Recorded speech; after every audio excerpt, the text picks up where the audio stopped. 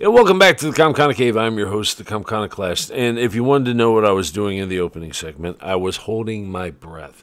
The reason why I was doing this was because I was talking to one of my very good friends from high school.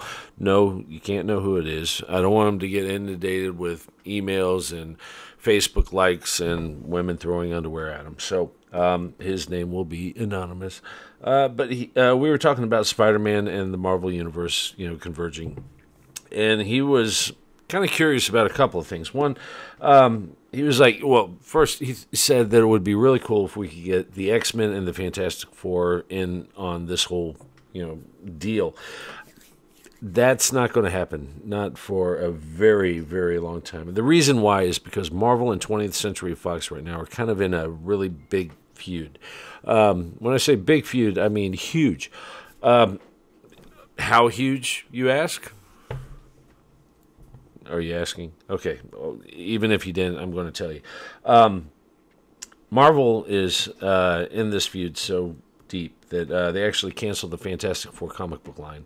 And they also sent out a memo to all of their writers on the X-Men comic books and said, you are not allowed to create any new characters that are either heroes or villains because they don't want them to revert over to 20th Century Fox as far as the cinematic universe goes. 20th Century Fox has Fantastic Four, X-Men, anything dealing with X-Men, like Deadpool, which is going to be huge. You know how I feel about Ryan Reynolds. Not a big fan. I can't wait to see him play Deadpool. This is a role that was made for him. Fantastic Four.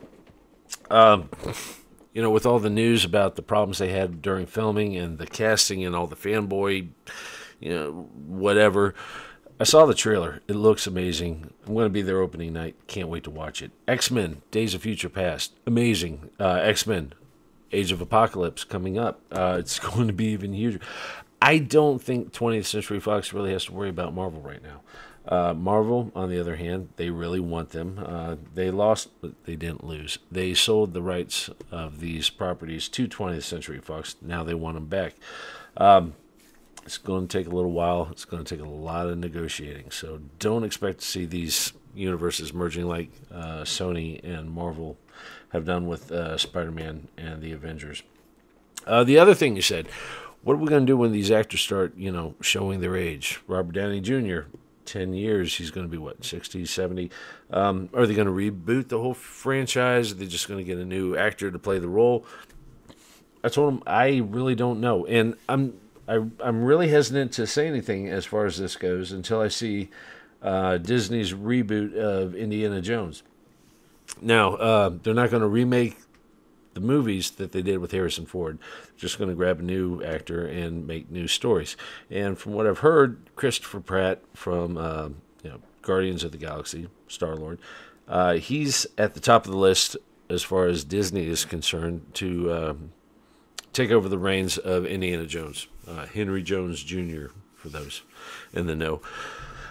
This would be a great move because Christopher Pratt, he has the charisma, he's got the character, and he's got the comedic timing that would just fit with this role. The other remake that's going to be coming out, or reboot in this case, is Escape from New York. And this Hunnam, the guy that played Jax on Sons of Anarchy, he's being billed as the next Snake Plissken. And if they did that, that would be incredible because he would be the perfect replacement for Kurt Russell, and just the whole character. He would be able to play him perfectly.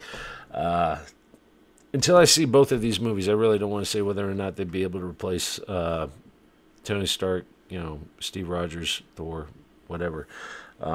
Way too soon to tell. But it's not out of the norm. I mean, look at James Bond. Yeah, I got it. James Bond, I mean, he's been replaced how many times? Batman. Even Spider-Man, for God's sakes. They can do it. They just got to do it right. They got to get the right person. They got to get the right script, and they got to get just the right everything together at once. Well, that was our conversation. I just figured I'd share it with you. I enjoyed arguing and talking about it with my buddy, and figured I'd share it with you. So that's it.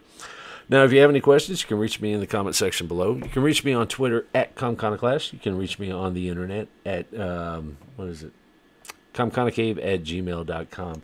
And if you haven't had a chance, check out my blog. It's Monday through Friday. It's at www.thecomconocave.blogspot.com. Every once in a while, I'll throw something in on a Saturday just if I get a hair up my bum. But that's it. I hope you enjoyed it. And until next time, take it easy.